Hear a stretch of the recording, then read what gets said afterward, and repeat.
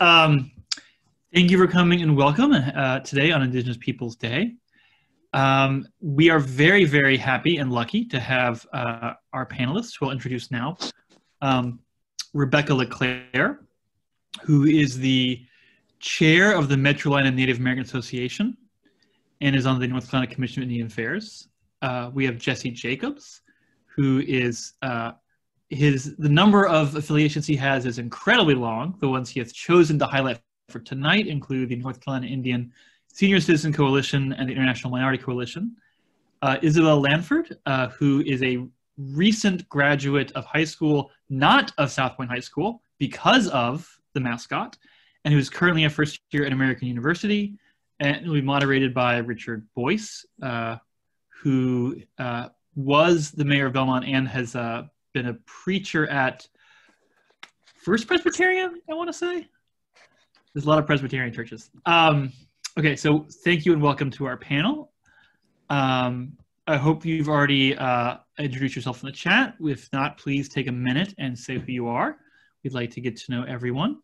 What we're going to do tonight is this presentation, and then the film screening, and then the breakout rooms, and then a panel, so you'll have time to talk with each other. But first I want to go over who we are. We're a coalition of students, teachers, alumni, community members, and Native leaders. And all those people are represented here tonight, working to retire the South Point High School's offensive rhetoric mascot. We are committed to removing names, logos, and actions, appropriate actions that perpetuate negative stereotypes about Native people, and to working with the community to choose a mascot that better represents the values of inclusivity and unity that Belmont and South Point aspire to. Hopefully that's pretty clear. Right, so after we watch the excerpt from the film, there'll be a small discussion. We're gonna break you into groups of 4 or 5 people. And then we're gonna come back and hear from our panel, hear their thoughts, and hopefully there'll be time at the end to for you to kind of share back and maybe reflect on what you've heard from the panel. So this film is specifically about the Washington team. So there is a little bit emphasis on why the particular name of this team is incredibly offensive, which is not identical to what's going on at Red Raiders, but the underlying issues of who gets to represent who and who decides what is of an honor and what is not. Those are really, really the same, and it's a really great film. So there's a few questions we thought we would suggest for you to think about. First is about the name and the image. Does it honor Indigenous people? People who are a fan of the name will say this is to honor people. What are other ways we could think about honoring Indigenous people? Another is the word red in Red Raider. How is it connected to the racial slur that we are not going to say? How, and just how is that word used? Why is it important that Native identity is defined politically and legally, as well as through ancestry? What does that mean for people who are or are not Indian? And really anything else. There's a lot going on in the film, so if there's something else that you wanted to talk about, please do so and let us know. But those are the 3 we thought we would kind of guide you towards. Okay, so we are going to open the breakout rooms now for about 15 minutes.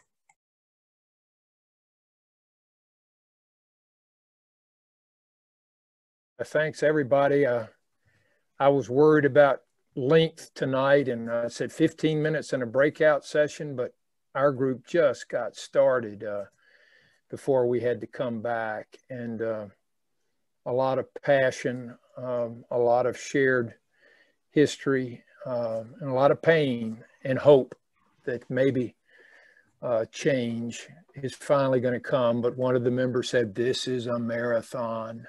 And that was voiced from deep experience as an African American in our community. So I think we need to settle in for the long haul.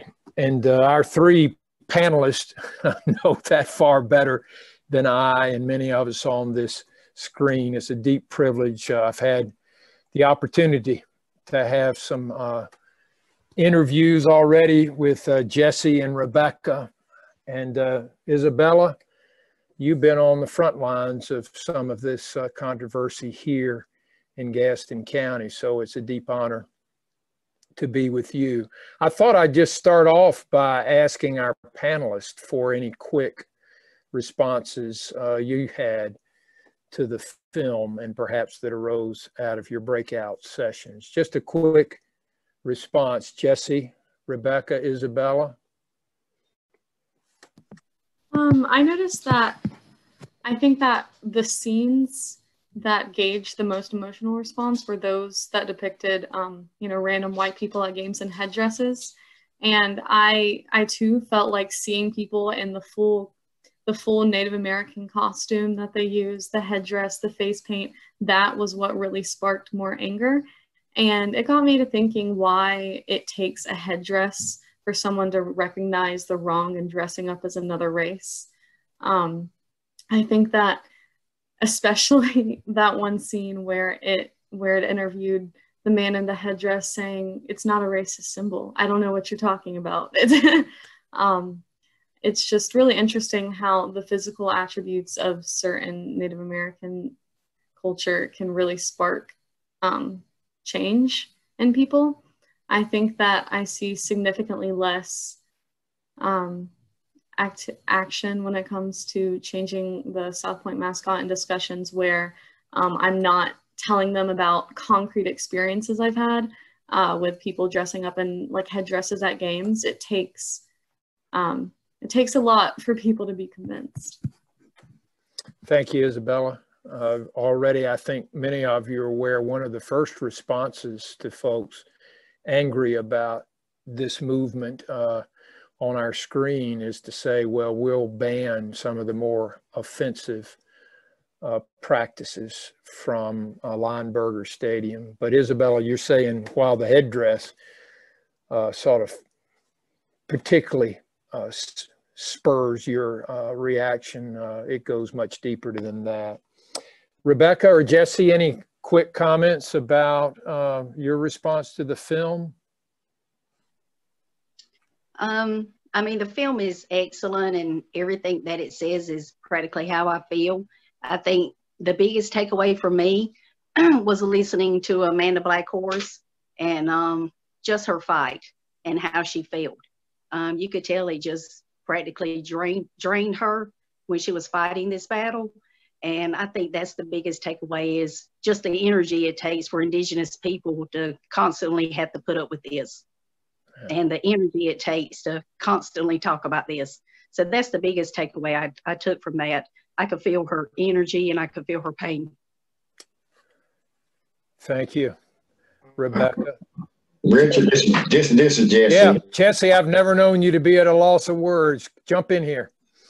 Thank you anyway. I agree with both of the ladies there, what they said, and I'm a victim of the circumstances from back in the 60s, whenever we couldn't do anything, couldn't go to movies, couldn't go to restaurants, couldn't go in the restrooms. We were barred just completely. And so I know what they went through, and it was tough. I mean, if I hadn't left home, I probably wouldn't be here today, put it that way. Thank you, Jesse. You shared some of your stories with me, and I hope more on the screen will get that opportunity moving forward. Just a quick question. We talked some about comparisons with the N word and the R word. I must confess that I got a little nervous when I heard the statement about red being okay. I just wondered what our panelists, how you respond to the notion that the red designation may be all right, but it's the pairing with skin that makes it offensive. Any comment from y'all? And then I'm going to get into some broader questions. Isabella? I mean, I'll go ahead and start just by saying we talked about that in our breakout room. And I mean, I agree. I think that was Amanda who said that. I mean, I agree with that. The word red does not bother me personally, and I don't think it bothers a lot of Native Americans. That's how we sort of talk about ourselves, you know, but we're not talking about our skin is red. And the red skin was totally different. That was just killing Native Americans. So red, along with other words, does make a big difference on this.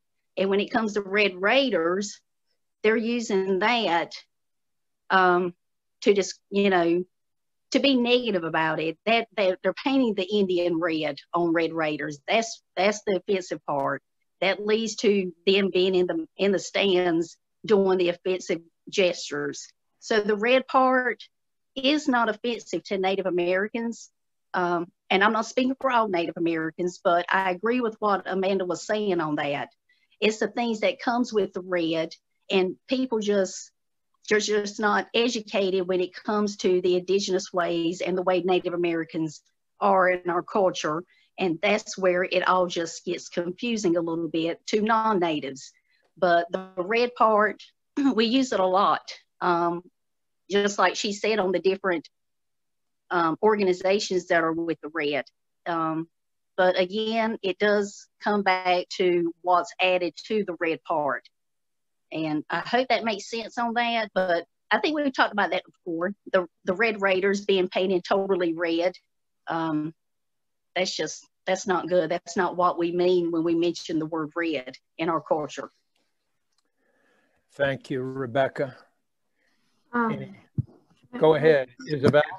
So obviously I can't claim any sort of discrimination based on skin color, but I do know that historically, while red has been used to refer to Native Americans because of the general color of their skin, it has also been used in reference to scalping or the blood that's come from scalping.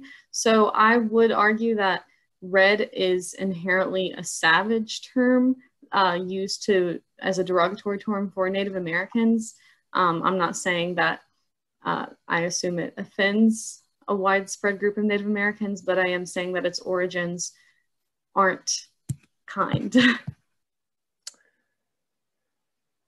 Thank you, Isabella.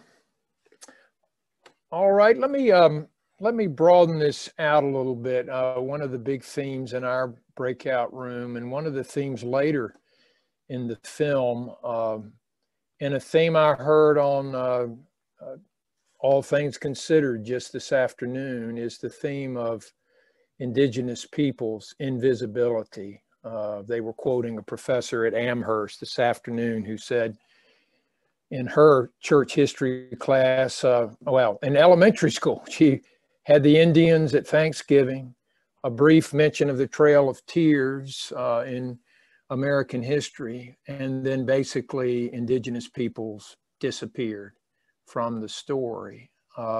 This film put it this way, allowing others to play at being Indians. This is with reference to sporting rituals. Allowing others to play at being Indians doesn't allow Indigenous people to be alive today.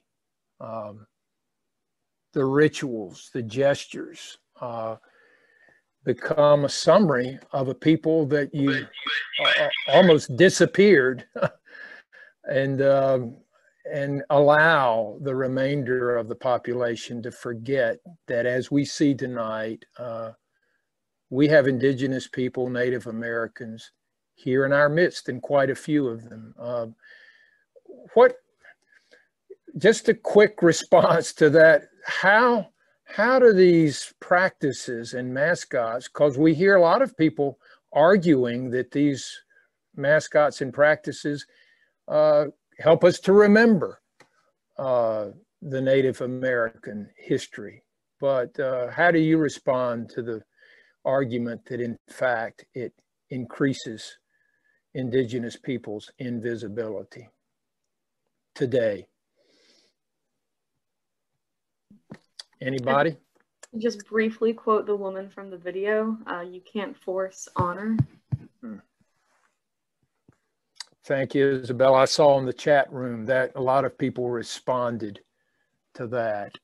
It's not up to other people to impose honor on someone else and to interpret their story and appropriate their history. I know you've got feelings about this, Jesse, and then Rebecca. Jesse? Yeah, I agree with Isabel on that part there too. And the thing of it is that the mascot's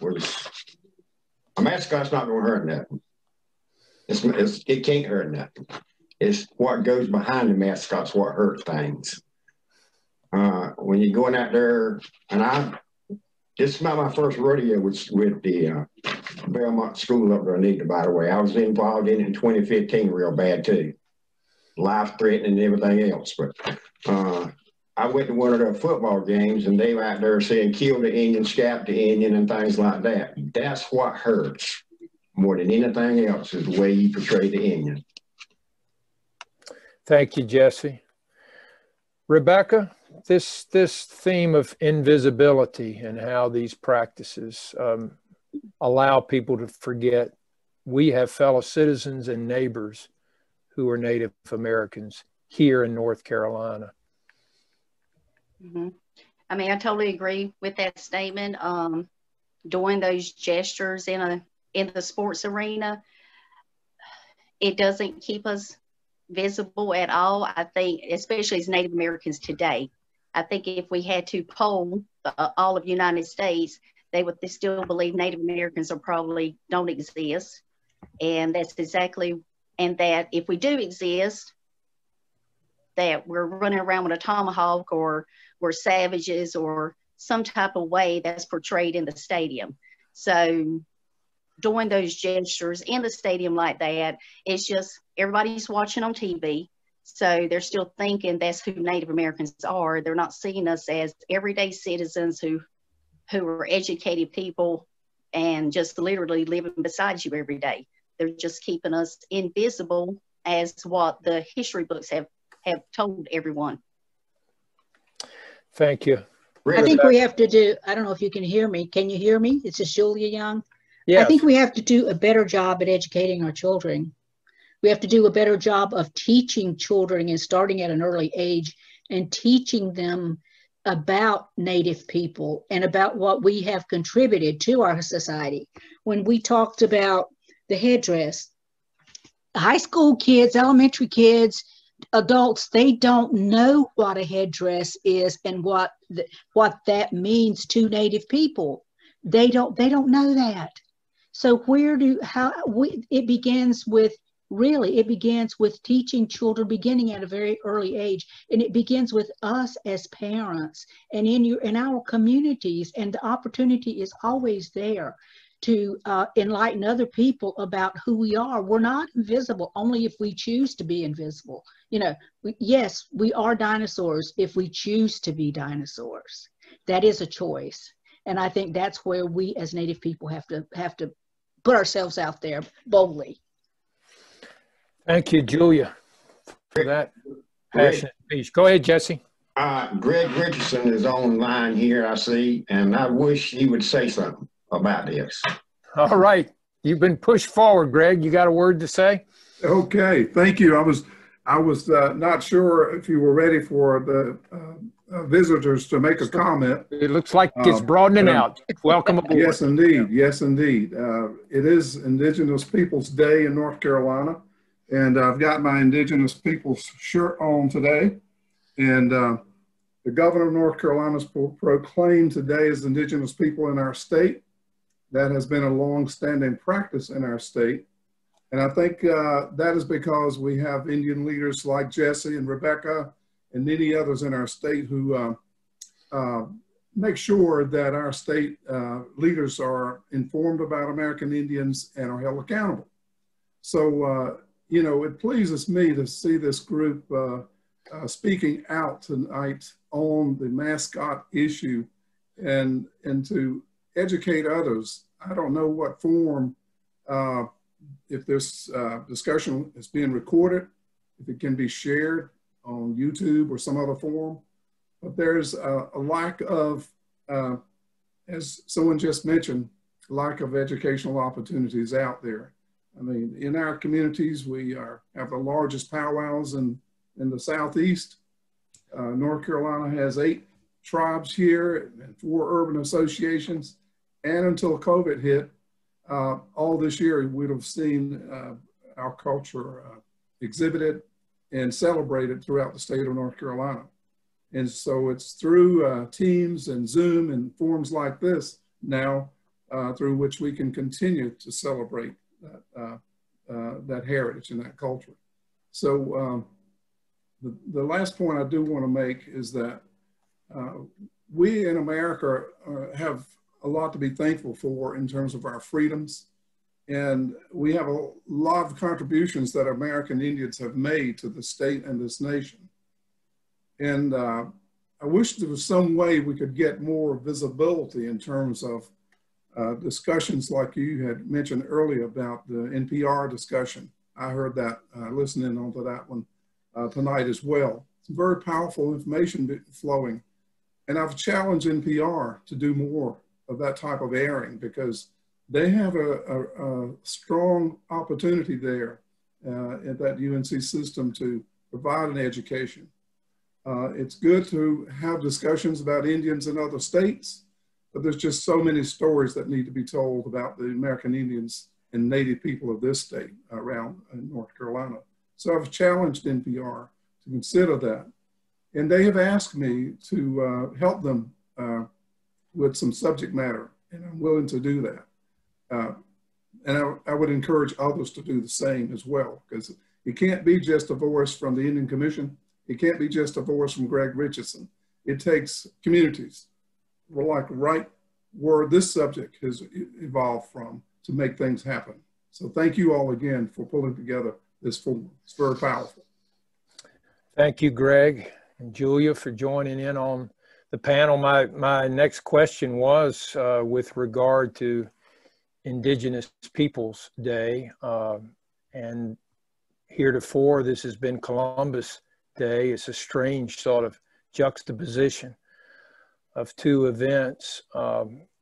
I just wonder if some of the rest of the panel wants to speak about that movement away from Columbus Day and towards Indigenous Peoples Day. Any wisdom to share there? Rebecca? I don't have much wisdom to say except that it needs to be changed. It's been too long. But it's hard when you have the president sending out a Columbus Day proclamation like he did. It was just sad to read that proclamation that he did for Columbus Day. But I mean, it needs to be changed. I mean, it's crazy that we're still recognizing a man who didn't claim or find anything, but except that he was lost. So it just blows my mind that we're still dealing with this in 2020. It's sad in a way. It's sad for Native Americans. It's sad for Americans to keep honoring a man who was lost. All right. Tell us what you really think there, Rebecca. Bless you. Yeah. Jesse, Isabella? I want to say something real quick before you, Isabella. Thank you. I agree with Rebecca on that. And if any of you guys haven't read anything about Christopher Columbus, please do. Read about what he have done, and then your mind will change. If it haven't already, it will change. Thank you, Jesse. Isabella, any comment? Yeah, I think that replacing Columbus Day with Indigenous Peoples Day would be really monumental for Indigenous people in North Carolina. I know they've done it in other states. I guess they haven't implemented that here yet, although that's not the biggest surprise. I think it would be really good along that same vein of just increasing awareness of Indigenous people. I don't know if you guys read the chat, but I said I've met multiple people throughout my short lifetime who genuinely thought Native Americans were extinct. I think that making a statewide holiday would be really good for the Native community, if for anything, just to raise awareness. All right, I'll open it. Let me take this one last question here. I had written it, how can non-Indigenous people see, meet, and get to know Indigenous people here in North Carolina? I guess I'm wrestling with a sort of paradox. On the one hand, I continually hear education, and yes, I think we're all united, and Jesse's talked long and hard about his attempts to introduce more full-fledged history of the Indigenous peoples in our area into the school curriculum, and we desperately need that. But I'm also just flummoxed by this other lack of knowledge and experience, and that's the reality. Let's look on our screen. The reality of flesh and blood Indigenous people, Native Americans that are our neighbors and our fellow citizens and leading very similar lives and struggles with the rest of us. So I worry sometimes that, and it's peculiar to me, y'all respond to this, how can it happen that even greater knowledge of Native American history back in the days of the European invasion of this country still oftentimes allows people to think that those same Native Americans are now extinct and not with us still? I can't wrap my head around that part of this story. We talked about it in our breakout groups. We're coming to terms with our history, with our African American sisters and brothers, a history that we've submerged. But everybody seems to be aware that our African American sisters and brothers are still with us, and our neighbors and our fellow citizens. But I'm still confused by how even learning Native American history can sometimes allow people to forget that this is not past history, it's present history. Just a final thing, and then we'll see what other questions. Rebecca, you want to go first? I think part of that is, I won't say we put blame on ourselves, but we're such a small population. That's one of the reasons why I think a lot of people still don't realize we're here, because we're so small. Number two, Native Americans are very private people. You don't have many who are very outspoken, who are like myself. My flagpole includes the U.S. flag plus a Native flag. You don't have many Native Americans who are just, boastfully saying, I'm Native American, mainly because that's going to follow up with a bunch of questions that are crazy. Do you live in a teepee? I didn't know you were still here. So I think that's some of the problems, because why we're so, not so much, I would have to say we're private people. And I think that's just generational trauma that makes us, and historical trauma that makes us that way when it comes to being private. And I think that's some of the reasons why even older people who are not school age still don't realize that Native Americans are here. Thank you, Rebecca. Jesse, Greg, you're not quite as quiet. Jesse, go ahead. Oh, who is that? Greg? Go ahead, Yeah, Greg. I want Greg to go first.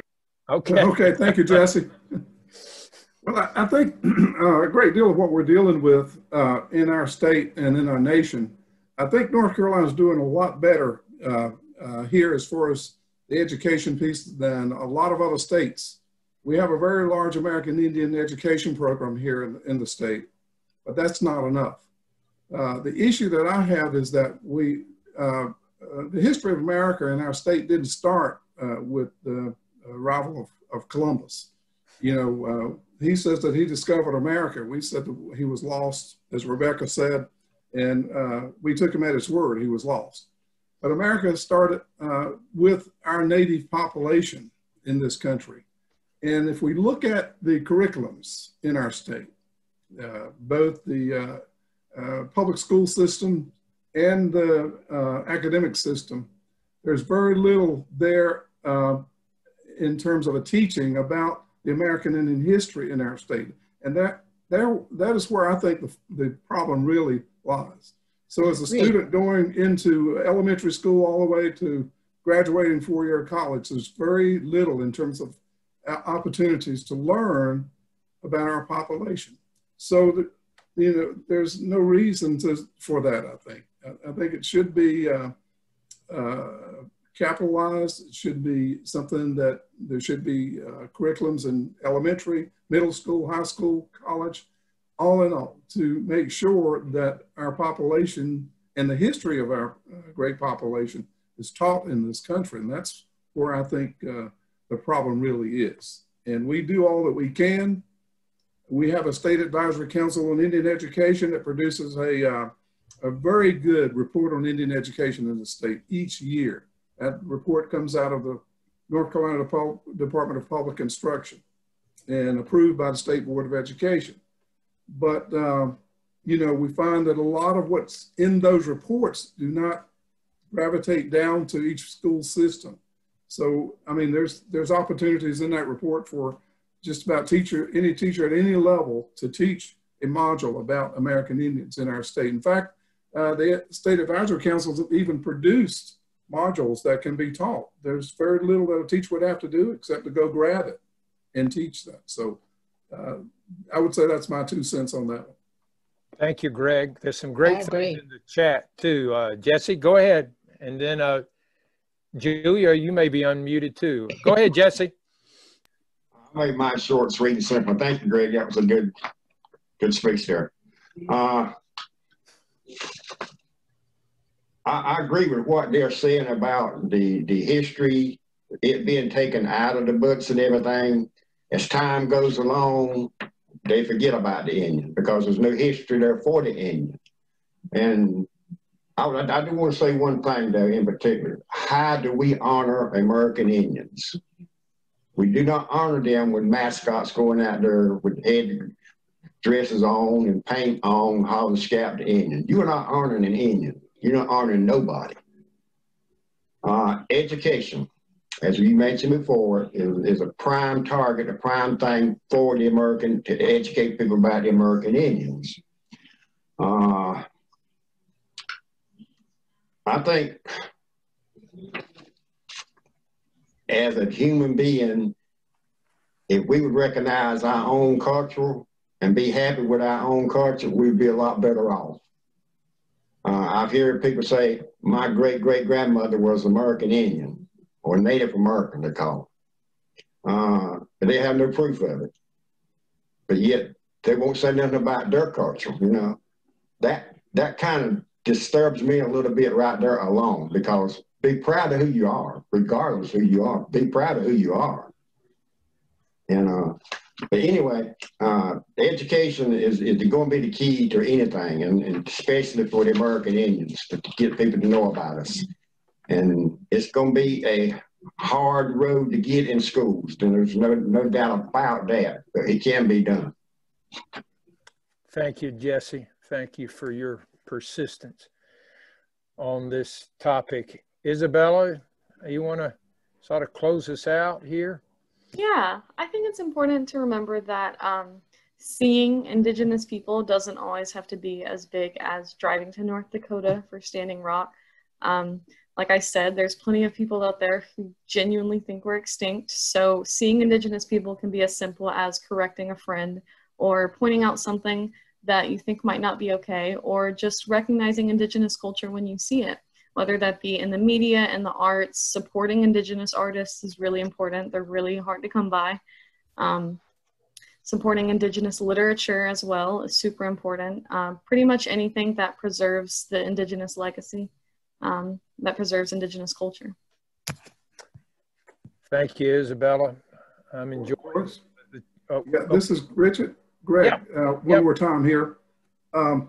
Just wanted to put in one more plug for North Carolina today.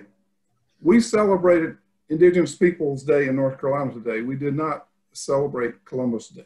That's a federal piece. So let's look at again what we're doing here in North Carolina. I'm affiliated with a lot of other state Indian commissions. And a lot of other states have not moved in that direction. So I think North Carolina, here in our state, we're setting the stage for some bigger and better things. So I think we have a lot to be thankful for. We're not where we need to be yet. And the one piece Jesse mentioned about the honor. I'm a veteran of the U.S. Army, served in Vietnam. Now, there are a number of ways that American Indians have been honored in the military. We have fighter jets that were named in honor of Indian tribes or Indian warriors. That was honor. Putting that name on a fighter jet was an honor in my mind. But putting a character figure on a sweatshirt or bumper sticker with a face that is all about a cartoon figure, to me is not honor. And when you have an institution like the Washington Redskins believing and thinking that's an honor, but then when you look deeply into that honor that they're portraying, did they fund a single scholarship for American Indians? Do they hire any American Indians? So that's all I'll say. You know where I'm going with that. Point taken. Thank you, Greg. Thank you for your presence. Again, some great quotes here in the chat room. Our Native American history is not comprehensive or nuanced. No people's history is only a history of past oppression, but that's a caricatured history. A tourist approach, Black History Month, Indigenous Peoples Day, it goes on and on. We need a comprehensive history. I fear sometimes I'm thinking about anti-racism training, that white history becomes normative history, and any other history is sort of what? It's an add-on and an extra. It's not part of the history, and that's got to stop. So thanks to everyone on the panel. I'll turn it back over to Laura or Caroline or Ben. Let me just say what an honor it is to be with the Native American panel that has been with us tonight. I just wish more of the folks who are absolutely convinced that they're on the right side of this issue would have a chance to just listen to some of you and hear your stories. I think things might begin to change, but we got to stay at this, right, Jesse? This is not a sprint. You got it. It's a marathon. Okay. All right. Thank y'all for your participation in the panel. Thank you so much, everybody. Please continue to follow us on social media and on our website, retiretheredraider.com, so we can keep you updated on additional opportunities. Hey, Have Laura, a wonderful night. Laura. Yes. Yeah, can you ask anyone on the panel, not the panel, but on Zoom, do they have any comments, anything? Yes. Does anybody want to close out with an additional comment or question? I just wanted to say happy Indigenous Peoples Day. I wanted to say thank you for taking the time to share your experiences. And, you know, I actually leave feeling really encouraged because of the information that Greg shared. So I also appreciate that. We're in a better place than I thought we were here in North Carolina. I think that the current climate leaves me feeling, I can't speak for it, leaves me feeling discouraged. And that people are so tied, that dominant status threat is so real that people are unwilling to let go of these trinkets that they've created. And so I appreciate what you shared, and feel like we're still fighting a good fight. So thanks for that. So I just wanted to say, just thank you all for being the change that you all want to see. I think it's very, very important that we continue to encourage one another, because at the end of the day, we have to stick together, and we have to continue to allow one another. Like this is our mojo, us sticking together and putting ourselves in these groups for being activists. You know, we're not the norm, you know, and so we need each other. We need to be able to stand together with one another. So thanks to each of you, you know, no matter the color of your skin, for saying, you know what, right is right and wrong is wrong, and it takes bravery and it takes courage, and it's hard. It's very, very, very hard to go against the status quo and to go against the norm. So, you know, I appreciate you all for your bravery. Continue to live in your truth and continue to help spread the truth for others that may not have a voice to do so.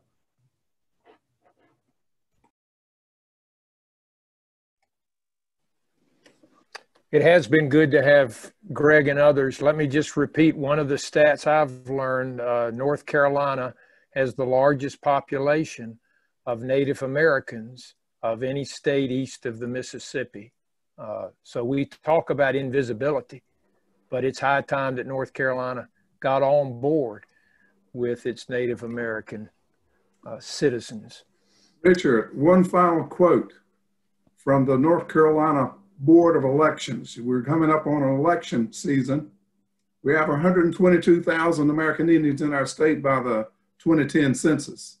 If we go to the Board of Elections database, we have over 56,000 American Indians who are registered to vote in this state.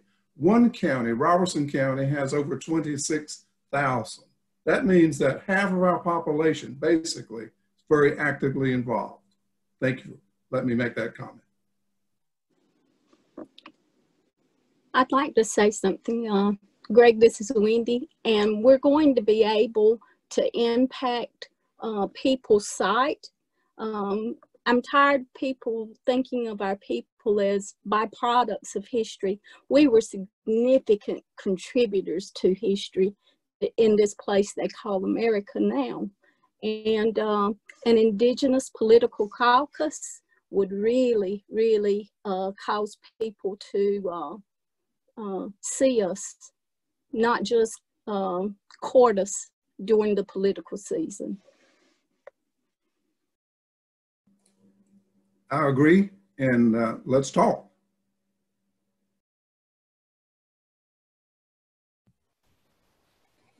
Thank you again to everybody for joining us. We're really excited to keep this conversation going, and thank you for those words of inspiration and uplift at the end to get us fired up and ready to continue observing Indigenous Peoples Day every day and preparing to move into Native American Heritage Month in November. Thank you again, everybody. We will talk to you soon. Thank you. Bye-bye. Thank you. Thank you. Bye, everyone. Good night. Good night.